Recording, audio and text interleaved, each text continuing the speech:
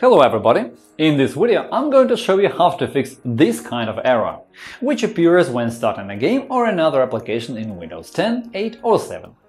Most likely you have encountered this error when starting an application or a game you have downloaded recently. Don't worry, in today's video we will find out why it appears and show you all known ways to fix it. If you need to recover deleted data, view or restore removed browsing history, Hetman Software Products will help you. Follow the link in the description, download the necessary program for free, install it and analyze the disk. The utility will show you the data you can recover, so you'll be able to view it or get it back. In our channel and blog you will find solutions to any problem, from installing an operating system or configuring it to fixing possible bugs and errors or optimizing mobile gadgets.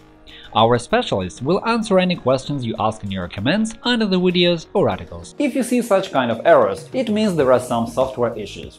The usual suspects are damaged files of the applications you are trying to start or system library files, and sometimes the only thing behind such error is a kind of software limitation.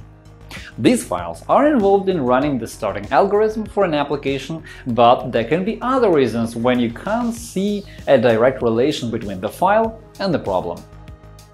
Basically, there are several causes why this error appears: compatibility issues, restricted access to start the application, game or program files damaged during the installation, especially when it was interrupted, antivirus limitations to start an application, damaged system library files, damaged hardware drivers, and now let's analyze what methods could be used to fix the error depending on the actual causes of the problem.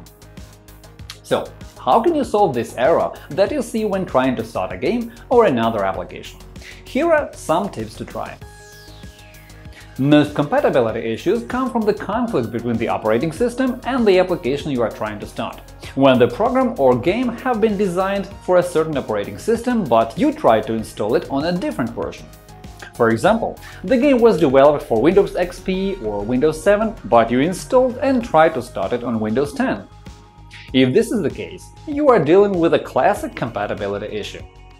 It can be solved easily. Right-click on the executable file, that is, the one having the .exe extension. Select Properties, click on the Compatibility tab, and check the box next to the line Run this program in Compatibility Mode 4, and select the proper operating system from the drop-down list. If it didn't help, then try another method. Another cause of this error is when access to the application is restricted and you need administrator rights to start a specific application. Try starting the application as administrator. To do it, right-click on the executable file and select Run as administrator, then confirm your choice. Another cause behind this error is damaged archives of the libraries required to perform the starting algorithm. In this particular case, there are failures, conflicts or missing Visual C++, DirectX and .NET framework files. These libraries are required to start most applications, so you can be almost sure they are the root of the problem. All you need to solve the problem is to install the missing libraries or update the existing files. Quite a number of various applications and games require .NET framework to be installed to your operating system. Without it, certain programs won't start, and you'll see a warning saying that this component is missing, while games may just crash and show you this error. Installing this component doesn't mean you have to install anything, in fact. In the same location where you find the section Uninstall or Change a program, you will see Windows features. Just check the box and wait until .NET Framework is downloaded and installed to your computer. After the installation, it is recommended to restart the operating system. Here is an important note. Don't install just the latest version of the system library, but all which are available. For example, the Visual C++ libraries from version 2005 to version 2015 should be installed. And you can read more in the System Library page. Also remember that libraries may have been installed already but work with errors because some of their files are damaged or missing. In this case, remove all their versions with programs and features and then reinstall them again. This method will solve the problem if it appeared in Teamspeak application and it is recommended by the program's developer. In this case, you should try installing a different version of the app, for example a 32-bit instead of the 64-bit. So just download and install the version with a different bitness. This error may also appear after the installation of a program was interrupted. If you are not sure the installation process was successful, remove the program and reinstall it. If it didn't help, find and download the installer from a different source. The one you used before might be damaged, and which is why you face this error when trying to start the program. Surprisingly, but another thing to get in the way could be your antivirus. Sometimes it recognizes the software methods applied by hackers to bypass the developer restrictions as virus activity. So, if you are using pirated software, you can see such errors even without a virus warning. If that's your case, disable the antivirus for the time period required to install the game.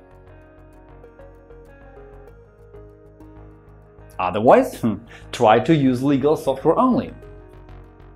To make things even more complicated, the algorithms applied by antiviruses are very sophisticated, which makes their work quite unpredictable, so they may block any attempt to run a pirated copy of the application even if it's completely healthy. One more thing to spot this error is damaged driver files. Special attention should be paid to graphics drivers. If updating them doesn't help, then try removing the driver and uninstalling it. For this purpose, download the necessary driver in advance, paying attention to the graphics card model and manufacturer. Visit our channel for a detailed video tutorial by following the link in the description. This error may also appear because of the problems with system files. In this case, I recommend checking the system with the integrated utility (SFC). Launch the command prompt as administrator. To do it, enter CMD in the search field, right-click on the command prompt shortcut and select Run as administrator.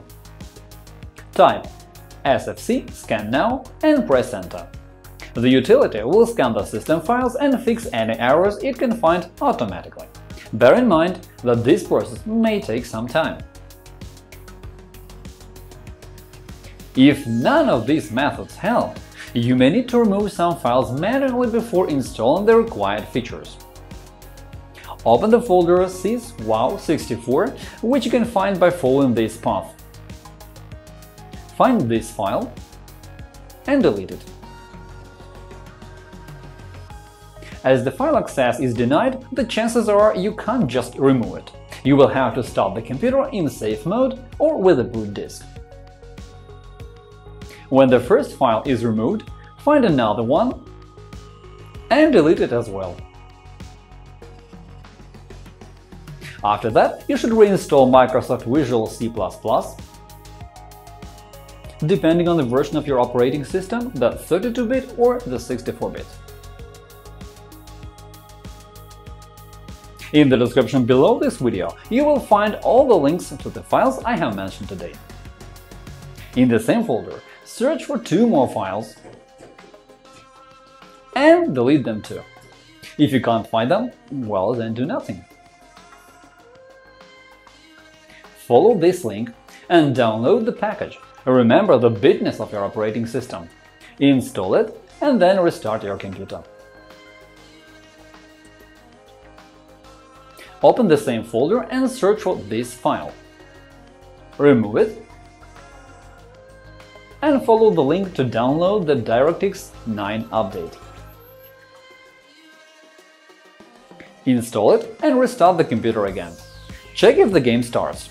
If it doesn't, look for this file.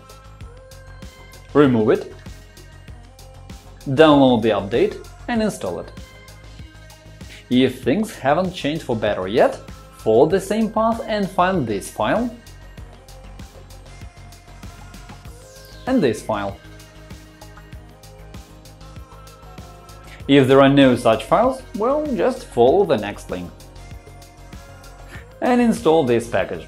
Once again, don't forget about the bitness of your operating system. After that, restart the computer and check if the game can start now.